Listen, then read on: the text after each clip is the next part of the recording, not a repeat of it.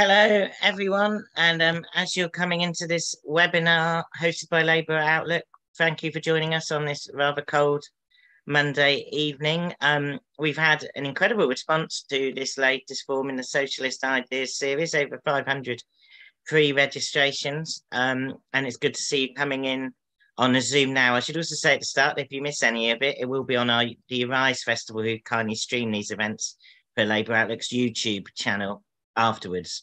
The other thing I'll say is that if in your chat box, there will be a volunteer posting links throughout the discussion. That will include the PDF slides of Michael's presentation, which will also be shared on your screen, and some other links to do with his work and the work we're doing as Labour Outlook. The format we have today on this important question of the economic crisis, was Marx right, is that we will have our speaker for around 25 minutes or so to introduce, and then we'll have a number of rounds of questions. In terms of your questions, the best way to get them to us is to put them in a Q&A box. We've got 2 volunteers in that box. And also, please let us know where you're tuning in from. It's always great to see where all around the Advantage Online forums, all around not only Britain, but even all around the world, where people are tuning in from. So please tell us why you're tuning in a Q&A box and where you're from. And also, as the discussion goes on, post your questions in there, and we'll get to as many as possible.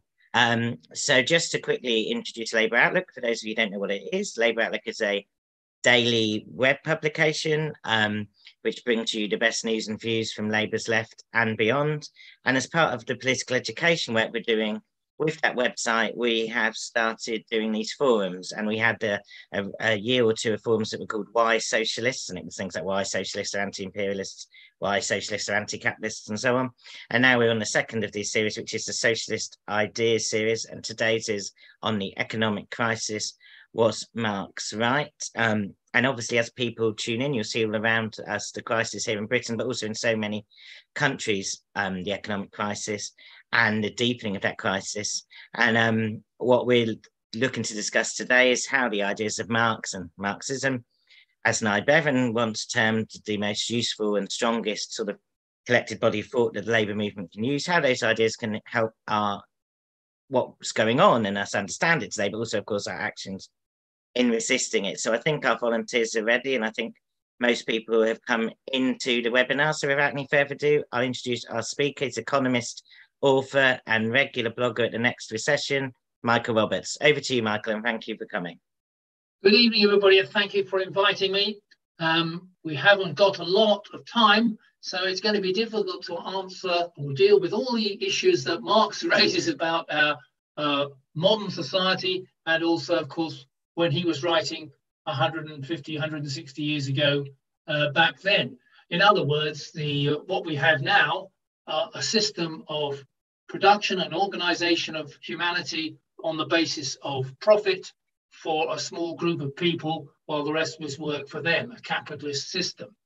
Now, Marx, in describing that system, raised a number of predictions, if you want to call that what they are.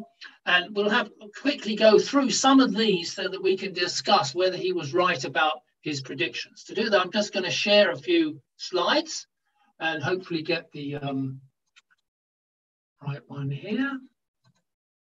So there's the subject, obviously. Was Marx right? Labour Outlook have emphasised the economic crisis. So I think we would start straight away by looking at the question of crises in capitalism.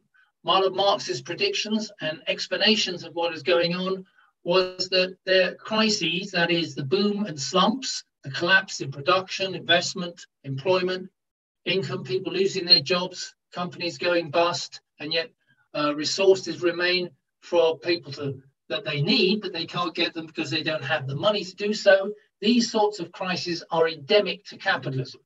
Now, according to the view of the conventional economics, and for those who represent our society today, the politicians, the economists, the officials, that's not the case. Crises are not endemic to capitalism. The market economy, as they like to call it, works fine, but it comes into conflict not with something within the system itself, but is caused by rather bad policies, recklessness on the part of individuals, wars that come from outside the economic system itself, and natural disasters. And so it's not endemic to capitalism. But Marx's prediction and explanation of capitalism was that it was endemic to capitalism, and there would be regular cycles of boom and slump recurring all over the period in which capitalism had become the dominant mode of production in society. He said this is a fundamental contradiction of capitalism because what capitalism has is a contradiction between the need to develop the productive forces with the use of machinery and human labor against the fact that that relationship it's organized on means that a small group of people control the profits that come from that and make the decisions about investment and so on. So there's a conflict between social need and the private profit of a small individual. He called this collision between the production for profit and the creation of wealth the basis of the contradictions and crises that are endemic to the capitalist system.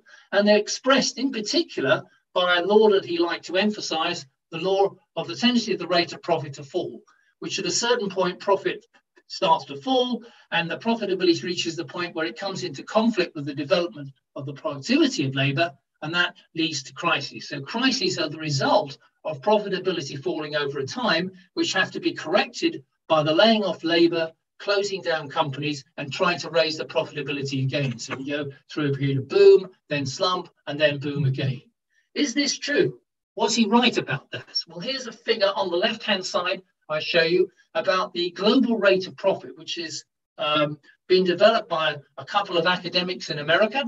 And here they show you taking about, I think, 40 countries where they've worked out the profits of each and they've averaged that into some sort of weighted position. And you can see, just taking the period since the 1960s, if you like, that there's been a tendency for the rate of profit to fall over that period, over the last 60 or so years. In fact, I could show you a graph that goes way back to show it continues further back into the 19th century. But what you can see here is it doesn't move down in a straight line. There are periods when the slumps take place. Those are the little triangles S that I've got there. And every time there was a slump, then the rate of profit tends to recover because they've been able to reduce the costs by reducing the number of companies that survived and reducing the labor force and what wages they're paying them. So there's periods of recovery in profitability, but eventually this law that Marx talked about dominates and drives down profitability and eventually leads to further slumps. And as you can see at the moment, the rate of profit is probably at the lowest it's been is in the post-war period at the moment, in this what I call this latter period of the long depression that we entered since the certainly since the end of the Great Recession in 2008-9. And yet the mainstream economists and experts deny this. They say that there is no crises on a regular basis. I give you some quick quotes from Nobel Prize winners in economics who claim that there is no recessions, they've been solved, or when they happen, they're just a complete shock. The word shock is actually used as a technical term by mainstream economists, that shocks have taken place. In other words, everything's fine, and then we get the occasional shock. Alan Greenspan in 2008, who was the Federal Reserve chief, said that then. And he also said that what happened in the Great Recession of 2008-9, which is the biggest slump in the history of capitalism that we've seen up to now, apart from possibly the pandemic slump we've just had, that it was a chance event, a 100-year event, bringing together a perfect storm of certain forces out of the control of the economy that produced the slump. Nothing to do with capitalism itself. A random event, an unknown. We don't know what causes recession, said another Nobel Prize winner. We've never known, and we're not very good at explaining the swings in economic activity, so we just ignore that they happen. And so when you think about the situation at the moment in the British economy and internationally, when we are impending another slump, we're not really told the reasons for this slump. It's happening. All we have to do is pay the bill and expect, hope that the economy recovers again and people get their incomes and jobs back after a slump, yet with no attempt to solve the problem by explaining what's happened. So in my view, Marx has been proved completely correct about the nature of capitalist growth, that it's not in a straight line upwards for everybody. It's a series of booms and slumps and crises. In fact, getting worse as we go into the 21st century. The other great prediction of Marx was that there will be capitalism will continue to breed inequality and poverty across the board. Poverty has always been with us as human beings in more societies going back into thousands of years, but that poverty hasn't always come accompanied with a huge inequality until we got towards the more modern societies, commercial, agricultural, and merchant societies of the 18th, 17th, and 18th centuries. But under capitalism, there has been no improvement in inequality and poverty, despite the claims of the proponents of capitalism. Is poverty rising or falling? Well, it's never been so high, as I'll explain shortly. Is inequality of wealth and incomes rising or falling? Yes, between countries, it's never been so great. And even within countries, particularly in our advanced capitalist economies like Britain, the United States, we've never seen such a wide degree of inequality of wealth for over 200 years. Is life expectancy rising? Well, in the last few years under the pandemic, it's beginning to decline in the case of the major economies. Here's a figure produced by Credit Suisse in the United Nations on the state of inequality in the world. 1% own nearly 50% of all the personal wealth in the world. So that's that little group right up at the top there, that tiny top of the pyramid there, just a small number of people, just 33 million, sounds a lot, but that 33 million control 45 to 46% of all the personal wealth. Down the bottom here, 3.5 billion people, or 73% of the world's adult population, get just 2%, just over 2% of the wealth. That shows how deep the inequalities are in modern capitalism. So Marx's prediction about poverty and inequality remain. About 4.2 billion people today live in poverty. That's up 1 billion in the last 35 years. So of a population of near 8 billion, and that includes all the children, around about half, including the children, live in what the World Bank considers poverty. And by the way, the World Bank's measure of poverty is so low you wouldn't believe it. It's just about $2 a day. Even at $10 a day, the poverty levels are still absolutely huge. Another prediction that Marx made, to say whether he was right, that there'll be, as we increase the technologies, capitalism is a system by which it drives towards introducing machinery to reduce the amount of labor it wants to spend money on, to increase the productivity of labor through technology and machinery. Would that produce more prosperity for everybody, or would it bring more exploitation? The answer in some ways is both. It produces more prosperity for capitalism because it increases the productivity of labor as they introduce machinery. And of course, in the 21st century, we're talking about artificial intelligence and robots and so on, but it also increases exploitation. The share of that extra productivity increasingly goes towards the owners of capital and not to the workers producing that new value and are being forced to work for those who own the capital. Here's a figure which shows over the last 50 years, the decline in labor share in most economies. On the right-hand side, you can see the share out of the total value being produced has gradually declined, and it goes with the steady decline in the cost of moving into machinery rather than labor. Mark Carney, who used to be governor of Bank of England, said, Marx is right. If you substitute platforms for textile mills, machine learning for steam engines, Twitter for the telegraph, and you have exactly the same dynamics as existed 150 years ago when Marx was scribbling the Communist Manifesto. And so the prediction that Marx made that technology would increase the productivity of labor, but also increase the exploitation of labor, is borne out by the last 150 years experience and will be increasingly so over the next generation. The other thing is, does capitalism causes wars? That's one of the things that both Marx and Engels emphasized. The intense competition between capitalist countries and states would increase the danger of wars over the drive to make more profit, gain more control of markets around the world. The view of conventional economics and politics is that wars aren't the result of any drive to control profits and markets and so on. They're all about result of bad people, whether it's Hitler, whether it's Stalin, whether it's Mao, whether it's Putin and so on. It's bad people that cause wars, not the intense conflict between capitalist states and capitalist companies over the control of the world's resources. And yet, if you look at the way in which the world's resources are and power is controlled, you can see that there are a small group of countries in the world which dominate both the GDP, which is the blue block here, the foreign investment in countries around the world, the banking system, the control of the currency, and above all, of course, the size of a military force. The United States is the dominant imperialist power in the world and drives most conflict when it comes to war in the world because it has the largest amount of military and economic and financial power compared to any other country. If you want to compare that to, say, Russia down the bottom here, Russia may be the issue of the day, but in terms of its political, economic and military power, it's a nothing when it comes to the major capitalist economies, which are on the left-hand side of this graph.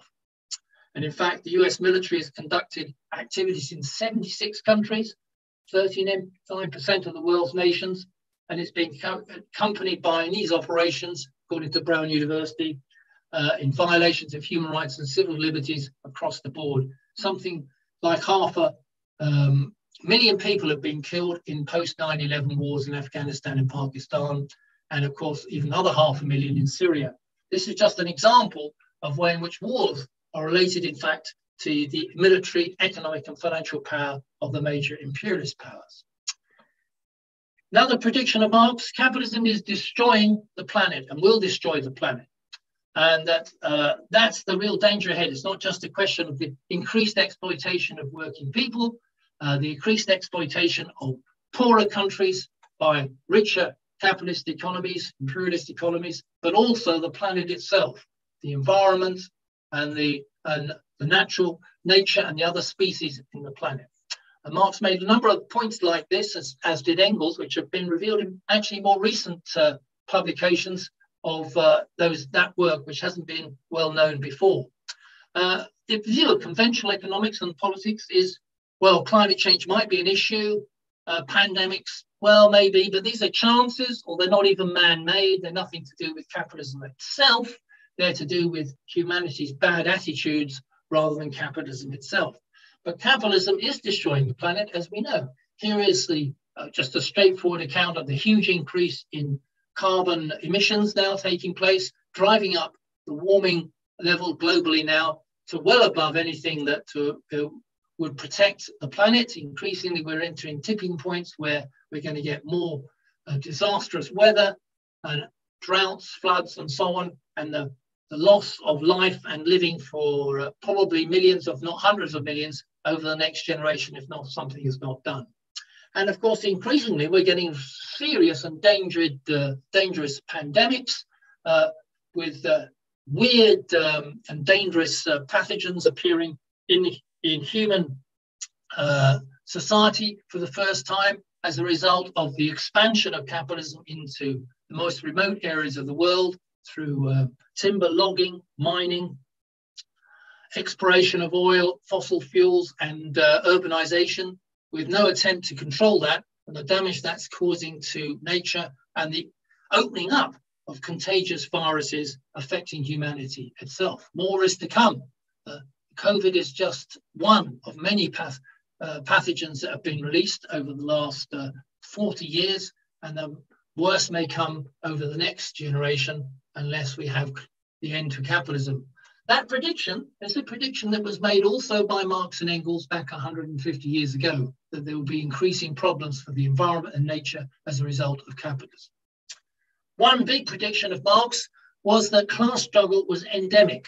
It was endemic in all previous societies because in all previous societies, except the very early stages of humanity, a small group, a class, an elite were able to control the surplus and the land and the other means of production which existed in those societies, while the majority were not. And that's how you got kings, popes, and all kinds of other elite groups that controlled the world. Class struggle, therefore, according to Marx and Engels, was endemic, and that this has continued in a different way under capitalism, but it's still there in a strong way. The basic struggle between workers, people trying to make a living beyond the bare necessities, and the small group of people trying to stop them making that living and taking the bulk of those resources, as we've seen in those figures. So there's a class struggle, continues. That cannot go away. It's endemic to capitalism, Marx and Engels predicted. The view of the conventional economics and modern strategists of modern society is that there are no classes. They've all disappeared. Everybody's really middle class. There's no real difference. And if there are differences, they're not over classes. They're over individual matters, or matters that are to do with, not to do with classes, like genetic factors or other factors of that nature. And that therefore Marx's prediction of endemic class struggle and that would be part of a major part of capitalism has proved to be wrong. Well, I think the evidence stands against that view. It's still the case that class struggle is endemic to capitalism. Perhaps the biggest thing we have to think about is that Marx claimed that capitalism is transient. By that means it's not the best that humanity can do, which is what the view we have at the moment from the conventional sources, the consensus. It is a system that is so divisive, so damaging to the development of humanity, and also unable to take productive forces at a certain point, that it's in danger of breaking down altogether. Now, it would break down, perhaps, in the direction of being replaced by a new system, which was better, a new social system organized by humanity, or it would just break down and we return to a worse position, an even worse situation, going backwards in terms of technology, productive forces, and people's life expectancy and human condition. But the argument was, and the prediction was, that capitalism is transient. This is something perhaps we could discuss, because capitalism is still with us. So was Marx wrong to say that capitalism is transient and won't last? Will it be here forever? It is the best possible system in the best possible of all worlds. In my view, everywhere, that argument that it could last is getting more difficult to justify. And so again, I'll remind you of the falling rate of profit. That means that profitability, as it goes down, is more and more difficult for capitalism to expand the productive forces, meet people's social needs, raise living standards, maintain high levels of life expectancy and human development. It's more and more difficult. The struggle, intensive struggle between the owners of capital and those of us who just don't own anything but have to work for a living is becoming more intense, because profitability is in difficulty for the owners of capital. So another prediction, of course, for Marx was, unless we moved on to a revolutionary change, we couldn't reform capitalism. That was his prediction.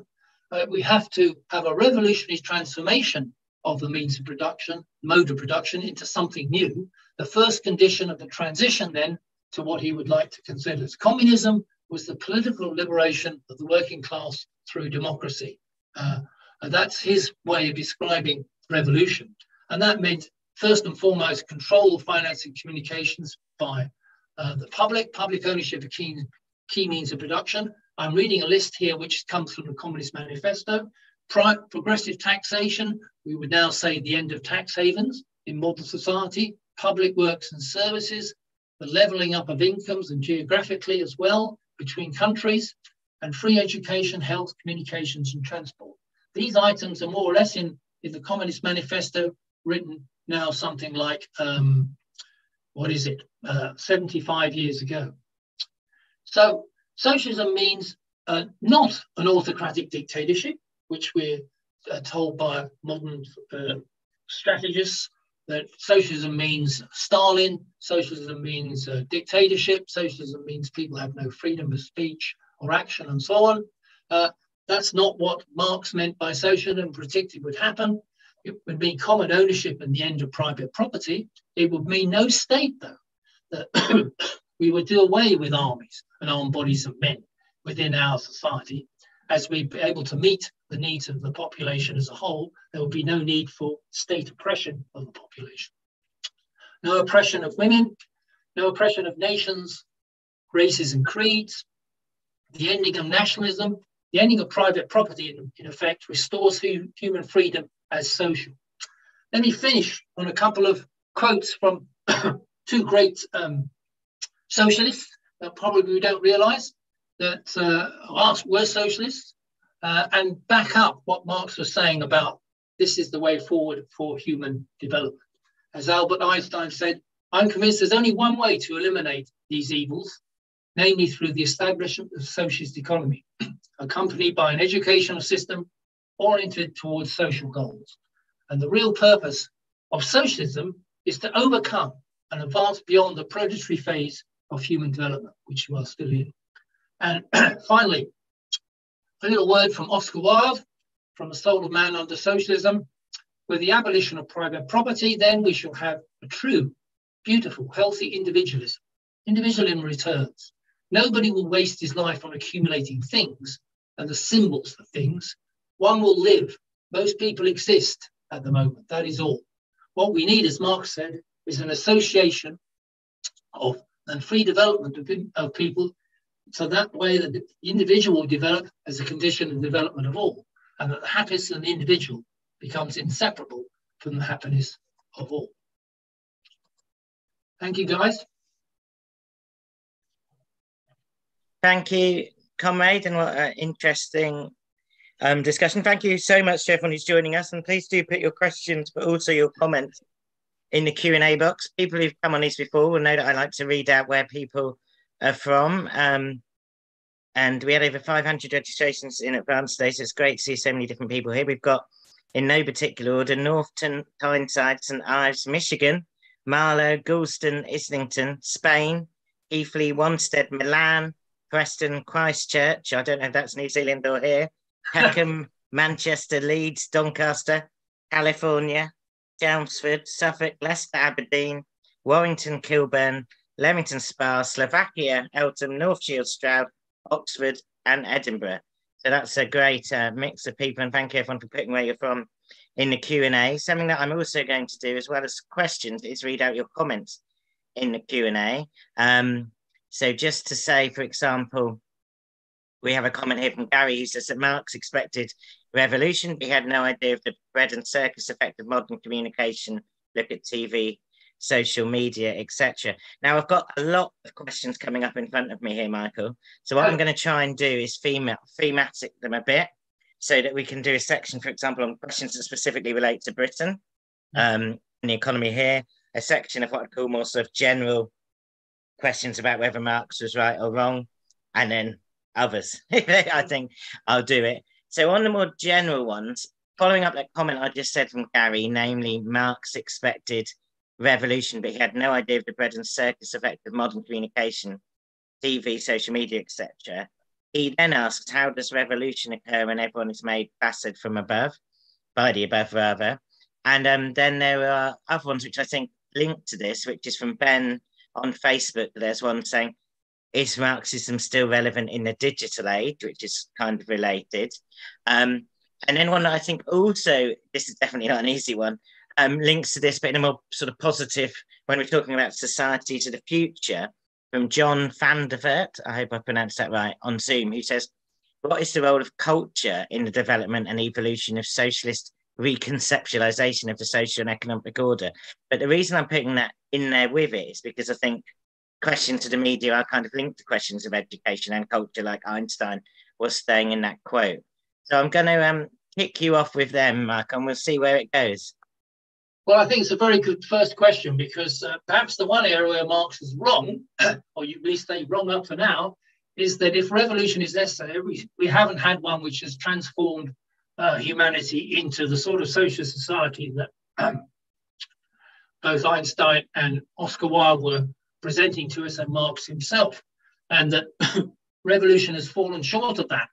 And in fact, if we look at the time when Marx was around, he was perhaps very optimistic about the possibilities of working people getting together to organize a revolutionary transformation. He perhaps about every 10 years when there was a slump, forecast such a revolutionary move. That didn't prove to be the case on most occasions, although of course we have had revolutionary changes. The Paris Commune lasted about 3 months. The October Revolution in Russia led to the setting up of Soviets or workers' councils and the basis of a revolutionary change, which ended the capitalist mode of production, but we haven't got time to go into what happened to that. But clearly, there was a revolutionary change to begin with, and we've seen similar sorts of transformations in the sense of capitalism being removed as the mode of production, at least for a period of time around the world. But we haven't had that major transformation into the development and transition towards a social society we've talked about. Now, is that because Marx was wrong about revolution, or was he also wrong about the ability of the working class as an agent to bring about the change that was required to improve humanity's prospects over the next century? I still think it's the case that the working class exists as a class. The vast majority of working people are now not in the advanced capitalist world. Of the, say, 3.5 billion people who work, the vast majority are outside of the major imperialist powers in Europe and North America. They're in what we like to call, for shorthand, the global south, where there's a massive proletariat, to use the old word for working class, particularly in countries like India and Africa and other parts of Asia and Latin America, and of course China. These are huge working class dominated countries where manufacturing and industrial production goes on apace as it did in the 19th century and into the early part of the 20th century in the more advanced capitalist economy. So the working class hasn't disappeared. Class struggle continues. The development of struggle to try and change society, in my view, also continues, but it depends very much on a number of factors. What's happening objectively? What's happening to the world economy? Are the conditions changing, which force people to consider a big drastic change? And is that what we used to call in Marxist terms a subjective factor? Are there organizations of the working class that have got a clarity and a view about how to go in that direction? The other part of the question was the digital workers. Oh, yes, we're in the 21st century where increasingly workers are not dealing with making things. They're dealing with producing ideas, or how do I put it a different way? Processing ideas in digital format, not on paper anymore, but on screens like this while we do the Zoom. And we saw during the pandemic that large sections of the population ended up working from home, and workers were using Zoom and other ways in which to communicate with each other and also do their work. And increasingly, a lot of the work is just producing digital programs and other forms, and that's increasingly been the case. Does that mean that the working class is no longer a working class, or has the ability to struggle and change? I don't think so. I think a lot of studies have been done. Digital workers are still workers. They're still producing value and surplus value and profit for capitalists when they go to work. There's no difference there. Can they organize together? Well, we shall see. In many cases, I think that will be increasingly the case over the next 10 to 15 years. We will see workers organizing, digital workers organizing, perhaps through the media as we see it now, precisely in the way that we're conducting this meeting today. Thanks, some great thoughts there. I've got a very wide range of questions coming in. I think we could go around the world as well if we wanted to. I'm just going to quickly call in now Ben, our volunteer, who's just going to say a minute or two about Labour Outlook and ask for your donations. Over to you, Ben. Thank you. I am. Thanks, Matt. So I'm Ben. I'm a volunteer with Labour Outlook. I want to thank everyone for coming again. This Socialist Ideas series of events is really attempting to open up discussion on deeper themes around the economic crisis and the solutions we can advocate. So I hope you're enjoying it, and there's more to come this evening, but this is our regular reminder that these events are all run by volunteers. We're totally reliant on donations to put on these events. As we always do receive great support from our attendees, we must be getting something right or offering something that others aren't. So I just quickly want to ask you three things, and hopefully there's going to be a link appear in the chat as I do so. But if you can, it'd be great if you could donate perhaps £10 on our donation link. This will help cover the cost of hosting the forum, of the email servers, the Zoom costs, the streaming costs. So if you could donate something like that, £10 or £20 or whatever you can afford, that would be great. Now, obviously, Labour Outlook's it's got new content appearing every day. We're trying to do at least the basics or just start countering the the billionaire-owned press with an outlet for progressive voices. So please think about becoming a Patreon member for Labour Outlook. That will give us a regular small donation and help build a platform for the left and for movements of resistance against the Tories. So thank you if you can do that, and there should be a link for the Patreon account in there. And just to say, obviously we're going to keep doing these events, and the next one coming up, the next Labour Outlook Forum, is a look at Iraq 20 years on, how Bush and Blair's imperialist war devastated a nation. And that's on the 29th of March in the evening, and there should be a registration link available again in the chat. So if you could do any of those, and just I guess a final plug as well, if you could do a one-off donation, that would be really appreciated.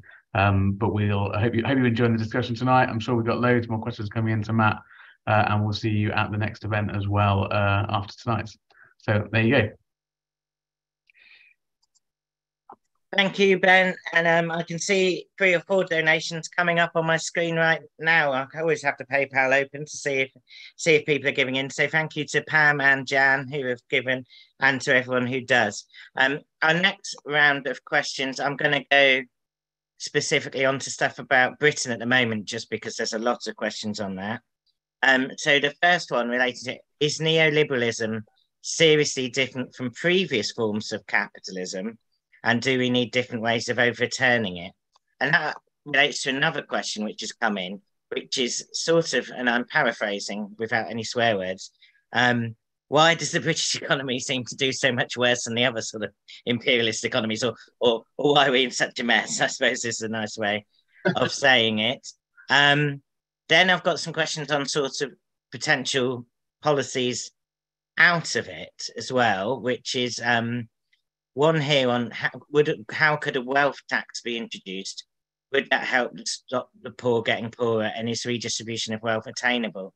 And then related to that, one that sort of basically says, is demanding taxing the rich, or taking inequality for tax, is that a sort of basic change, or does that actually infer systematic change, which is related to that?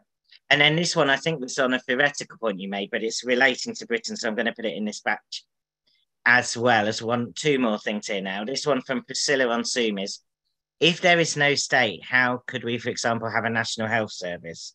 And we need supra-regional services, surely. They cannot all be local. National services are key. And then the last one, which isn't specifically saying it's from Britain, but I think is relating to the recent developments we've seen at the top of both the Tory and the Labour parties. And it's from Georgia, our good friend Georgia Plattman, from Labour Left in the East. And her question is, what would Marx say to our modern deference to the markets and the personification of capital, which I suppose is, I think we can get what she's getting at after all the stuff around Liz Truss. So I'll throw all of them at you, Michael, and then we'll see how we go after that. Okay, let's start with neoliberalism. I mean, I agree with the questioner that neoliberalism is often bandied around as though it was something different. That's really changed the fundamental structure of capitalism. If it's banded around in that terms, I don't think that's correct. Capitalism is a system of the production for profit by the owners of capital, the means of production, and they employ the rest of us to produce the value of things and services that are sold on the market so that they can appropriate the profit from that while we receive wages. That basic structure of capitalism hasn't changed under neoliberalism, and it's existed before neoliberalism. Nothing has changed there. If we're saying, on the other hand, that there's a change in the policies of governments, and that particularly from the 1980s up until recently, in that the aim of governments has been to crush and reduce the public sector, privatize, to destroy trade unions, to globalize the economy, taking jobs and machinery and the rest of it abroad in foreign investment, deregulating the economy so capitalists are not controlled in any way, then there certainly has been those trends and changes and the development of the financial sector in particular over the last 40 years. The reason for that, if you want to call that neoliberalism, or return to a liberal economy with no regulation, no controls, no trade unions and so on, is because capitalism, as you've seen from the graph that I was showing you before, got increasingly into difficulty, particularly in the 1970s on profitability, and they were forced to reverse the previous policy of making concessions to working people, allowing a certain level of welfare state, allowing trade unions to exist. They reversed those policies because they had to, because profitability was going down, and they had to reverse which direction profitability was going. So the neoliberal period, as we call it, between 1980 up until the Great Recession, if you like, was a period when profitability was driven up, at least only a little bit, through at our expense across the board. So in that sense, neoliberalism is a different period, but the nature of structure of capitalism hasn't really altered. Why is Britain the worst of the major capitalist economies? Well, I think one of the main reasons, and if you go on my blog, you will see a lot of, if you search under Britain or under productivity or something, you'll find answers to that question in a number of posts I've made. But the basic thing is that British capital lost its hegemonic, its dominant position at the end of the 19th century up to the First World War, as rival capitalist economies developed in the United States and in Europe, Germany and France and so on. In the interwar period, it lost further. And in particular, Britain became increasingly a capitalist group that was not interested in expanding the productive sectors of the economy, manufacturing, technology, science and so on, services. Yes, it had scientists, but it didn't develop those things. Those things went, those discoveries usually ended up in the hands of the Americans or Europeans, and it concentrated on becoming a financial and property-based economy, what we used to call a rentier economy. In other words, they're more interested in getting rents out of the rest of the world than making profits through productive investment. And so the British capitalist class became a, if you like, a semi-parasitic class on the rest of the world, operating on the behalf of the Saudis on oil, or the Europeans on investment and so on, to spread around investments and taking their cut through the City of London. That sort of economy is bound to be in difficulty when capitalism gets into difficulty itself. And we've seen in particular in this recent period where it's lost its position even more as even the dominant financial capital of the world, and it's lost its position in trade and elsewhere. And so its productivity levels have dropped dramatically. It's losing its share of world markets, and increasingly it's entering a period where it has a series of crises. Every slump that we will see from now on, the UK will be the worst sufferer of the major economies. Can we reverse that with taxation enough? Well, for a start, I'm in favour of increasing taxation on the rich. How can anybody in the labour movement not be opposed to that? We must be aiming the massive and grotesque amounts that the very small number of people are making from their position in wealth and so on, in property and in finance and so on, using that power and property and finance to squeeze the rest of us through political activity, controlling our democratic institutions and so on. We need, yes, a wealth tax would be a very important development forward. I can remember that when I was much younger, in the 50s and 60s, or certainly then, that we had a much higher level of taxation of the corporate sector, of the very rich. We didn't have a wealth tax really, except the inheritance tax, but all those are now at least enabled some more money to be redistributed towards services and the lower income parts of the population. That's all been wiped out over the last 40 years. A very small level of wealth tax on the very rich will produce billions. It could easily cover the gaps that we're seeing in the National Health Service and education and other public services. And so very much in favour of that. All I would say is that by attempting to introduce that, you're going to have a major struggle from the reactionary forces in this country, from the Tories, from the people behind them, the media and so on. The struggle just to introduce a wealth tax is almost produces a revolutionary situation. So serious would it be seen by the ruling class. So in many ways, we have to remember that taxation that redistributes from the rich to the poor is something we want. But in order to do that, we may actually have to change the whole structure of the economy. We may have to take over the major sections of the economy in order to actually achieve a tax on the richest part of the population. And in such a position, we do need control by the public organizations, the state, if you like, through democratically run by working people, in order to establish things like the health service. I'm not in favor of getting rid of the NHS because we don't have a state. I think let's put it the other way around. A health service must be a universal service. It must be run by the public as a whole. It must be free at the point of use, and that we need organizations of the state to ensure that that happens, and it's run properly, both at national level and at local level through democracy. And that seems to me a combination between the need for workers having control of the major sectors of the economy in order to carry through state-led investment in the interests of the people, and certainly not in the interest of the market economy. When people say the market economy is wonderful, Marx's reply to that was, well, how vulgar can you be? How lack of understanding can you have about the nature of our society to say that there's some sort of market which works perfectly in equilibrium and never causes any inequality and disharmony or booms or slumps? That's what he called vulgar economics. And that's what we still have to listen to every day in the media. Thank you, everyone. I'm going to sort of move to more global questions now, I think. And I'm going to paraphrase some of these, not because I don't want to ask people's full questions, but because some of them link a bit and I'm going to try and merge them. So there's 2 or 3 questions about China. One asking what you think of recent developments regarding China, which I presume is linking to some of the material you've written on the changes in COVID policy and the recent economic policy changes at the governing party's Congress. Someone else asking how we define China. Is it typically capitalist? Is it socialist or something else? I think when this came up before, me and you agreed on it, Michael, which is quite rare at one of these meetings. But anyway, we'll see. And then linked to that, though, because obviously the rise of China is a major part of the move towards a more multipolar world. So I've got someone asking about if Russia's economy is weak, how is it so strong in terms of how it's perceived in the neighbouring states? And I suppose asking back to the Iron Curtain days. I've got someone asking about the influence on the sort of struggle for a better world on the US's deficit problem and how this relates to the rise of China.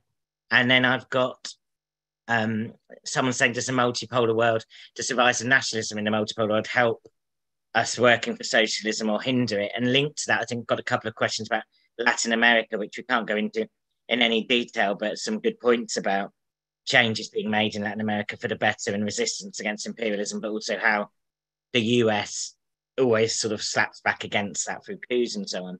And then someone specifically asked, Petter Dan asking, again, relating to the global situation, the role of the US. We're always told the USA gains advantage with the dollar as the world's currency, yet in your chart, the bank share was not the highest in the USA. Can you say some more on that? So I think to really paraphrase, we're sort of asking about the moves towards a multipolar world, how the US's decline relates to that, and whether that makes it easier or harder to struggle forward in the globe. I think that I am paraphrasing dramatically here, and people are commenting on that, but I think that's sort of roughly where we're at. Thank you also to everyone else who's donating and who's tuning in now. It's appreciated. So over to you for those, Michael, and then we'll do one more round after that. Well, piles of questions here. As you can tell, Matt, it's very difficult to answer all. Let's go straight in with China. My view is that somebody says, is it a typically capitalist country? Well, I have a maybe slightly different position from a lot of people. There's a group of people, well, the majority of people, I think, in the labour movement, particularly socialists, consider China just another capitalist power, just an even imperialist power like America or the European countries. And then there's a smaller group that consider China as an absolutely perfect socialist economy, which is progressing gradually towards socialism despite the efforts of imperialism. My position is neither. I don't think that China is a capitalist economy because the state controls the vast majority of investment decisions, the big companies and so on. I don't think it's socialist because, from my view, as we just discussed in my lead-off, socialism is a society where there is full democratic discussion and control by working people, where there's a freedom of expression, where workers control the society. And that's not the case in China, where the elite in the Communist Party controls all the decisions. But what we have seen from China, which makes it different, is that because it's basically a state-led planned economy, has been since 1950, with varying degrees of amount of that, we've seen a dramatic transformation of that economy. I just ask viewers to think, I always say this to them, think about where India was in 1949, when it also had got independence from Britain, and the Chinese Revolution in 1949. Populations not dissimilar, China much poorer than India, even in 1949. And look where we are now in 2023, where there's no way that the per capita income or level of living standards in India for the average person in India matches in any way what is happening in China. What is the reason for that? Is it because they're fantastically socialist? No. Is it because they're fantastically capitalist? No. It's because they have got where the capitalist mode of production is curbed and controlled, and the state leads investment for the interests of public services and productivity and growth.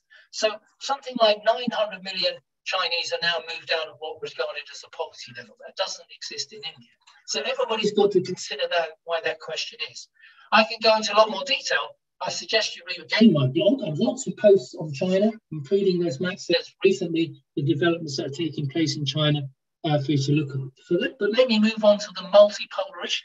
This is a big question for the 21st century. We've seen that the US is beginning to lose its dominant position in the world to make all the decisions. Although we can see over Ukraine, they're making all the decisions and Europe's having to go along with it. But on the whole, the United States has increasingly found it difficult to control the world and do what it did in the latter part of the 20th century in carrying out coups against any progressive government, applying reactionary regimes there, destroying the ability of working people to organize in those countries. It's much more difficult for the US now of the experiences we've seen in the 21st century, and it's losing its trade and its manufacturing dominance in the world to other countries. So it's opening up a multi-polar world, but it still dominates in certain areas. Key areas, it's the dominant international reserve currency in the world. Yes, that's declining a little bit, but not on the whole. 70% of all trade, investment, finance is done through the dollar. That has a powerful control over the finances of the world. I know when we looked at that graph, the banks, US banks weren't very big, but if you added on the FX reserves and the other financial factors, then the US is very big. And one other factor makes it even bigger, that its military expenditure and power is as big as the whole of the rest of the world's military expenditure and power, all the other countries put together. It's a dominant military power. So although it's losing its economic dominance relatively, it still has financial and military dominance. But it does mean we are beginning to see the development of what you might call a multipolar world, where there are other powers in the world, not only China on the one hand, but other countries that don't want to go along with what US imperialism says, in countries like Turkey, even India, countries like Indonesia, not so clear, and of course Russia. Russia is a weak economic power, if you look at that graph. It's dominated just by energy and so on. But of course, it sits on the side of Eastern Europe after the struggles during the Second World War and the role of Stalinism there. That's left its mark upon the population of Eastern Europe who fear it. I was just to finish, I was in a debate with, I was in a discussion with fellow financiers, because remember I'm a financier, who started off by saying, of course, what we've got to do is deal with the Soviet Union. I thought, wait a moment, we don't have a Soviet Union anymore. We just have Russia. The Soviet Union was crushed in 1990, and since then we've had a series of oligarchical governments now under Putin. How can you talk about the Soviet Union? But in the minds of some people, particularly in the Western Europe and Eastern Europe, there is no difference between Putin's Russia and the Soviet Union of 1980s, and they see it the same. And that creates that view, which we've seen developed in the case of the Ukraine war. Well, there we are. We have a multipolar world, increasingly intense conflict between different powers. But the biggest 21st century conflict is going to be the development of the struggle between the US and China over technology and trade. And the hot spot for that will be what happens in Taiwan. Thanks, comrade. I think they were this sort of themes people wanting to get into, and it's covered it well. Just a few plugs and bits before we go to the final questions. Thank you to the volunteers, as ever, for the free bends today, for the streaming, the chat links, and passing on the questions and locations to me. Thank you, everyone, for coming. If you can donate, please do. And also, please go to our partners Arise's online rally on a day of action next week, which I think is lining up to be one of the biggest online rallies for some time. Mark Sawatka and others speaking at that on that day of massive industrial struggle here again in Britain. Now, there's a lot of questions, and I do apologise we can't get them all. But the ones I'm going to go to now are more sort of theoretical or almost philosophical, and I'm just going to read them I think they're all related, so I'm just going to read them in the order I can see them on the screen. One is from Mary Fletcher here on Zoom, who says, does socialism entail a degree of widespread altruism that makes it unlikely to happen? Very linked to that is Jonathan Christie on Zoom. Are humans naturally selfish, or if we take away capitalism, does that change? Sort of linked to it and not is from Stan, which is in sort of governing circles. Is Adam Smith's economic thinking still alive and kicking? And then a lot of people asking questions about how do we stop people believe, it's sort of linking back to the first question you asked, which is believing in capitalist propaganda, stopping splits in workers by nationalism or the media and other things. Then people asking also about the climate and socialism, if you could say a bit more on that, although you did cover that in the presentation. So I think they're mainly about human nature and capitalism and selfishness, which is the question that, along with, what about Russia, is the one we always get asked, isn't it? So I think that's a good place to end. So I'll hand back to you to sort of answer those, and then we'll tie it up. As you say, Matt, the question you often get asked if you're talking in a pub or anywhere is informally with people about, you bring up socialism, and they say, well, you never get socialism because people are innately selfish. They're only interested in getting one over the next person and making their lives better at the expense of other people. And I asked myself, well, yes, we know that happens, but is it really true that people are innately selfish? And is it not true that people also cooperate and help each other on many occasions, even when it doesn't mean that they gain anything from it in terms of money or advantage in any way? Human beings have a tendency also to help each other. They're a cooperative social animal. They're also competitive in certain situations. And I think what the question added was that it depends on what the situations are, what sort of structural economy and society we've got, what forces us to compete rather than cooperate, what forces us to take advantage of other people rather than help each other to improve conditions. If we change the objective conditions which enable people to expand their cooperative and human social organization, which I think exists very strongly amongst humanity, then we can also change that idea that everybody is selfish. Just to get the well, even if you've had socialism, there's still going to be people who kill each other or rob each other. Well, yes, there may well be people like that, but I think if people think about it, they would think that the millions or the hundreds of thousands that end up in jails at the moment wouldn't be in jail if we had a different organization of society. They wouldn't be going out and sporadically shooting people discriminately in shopping centres and schools if we had a different sort of society. I don't think that's endemic or part of the endemic culture of humanity.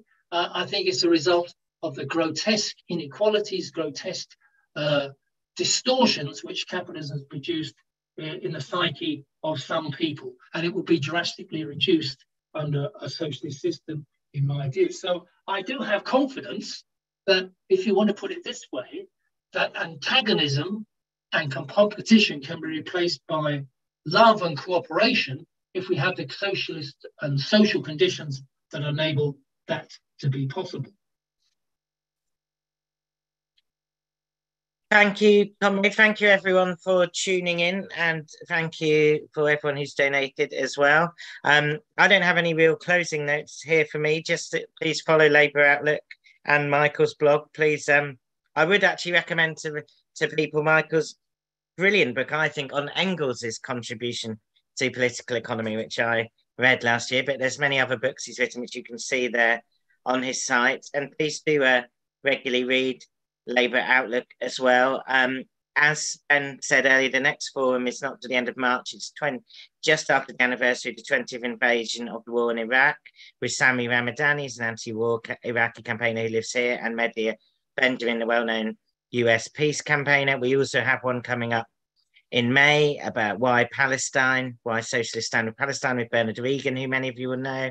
And then if you can stomach it, I'm doing one on Hugo Chavez, 25 years since he was elected in July, and why that was the spark for global socialism. Have you got anything else you want to add before we go, Michael? No, I'd just like to thank everybody for attending. I see we had quite a good attendance. I apologise that I can't answer all the questions in detail, and I'm sure, as Matt said, there's lots of other questions that didn't get answered. I apologise for that in the time, but I would say that I had a quick look down the Q&A, and I would say just about every question that's been asked is dealt with in my blog in some post somewhere over the last 10 years. So do have a look.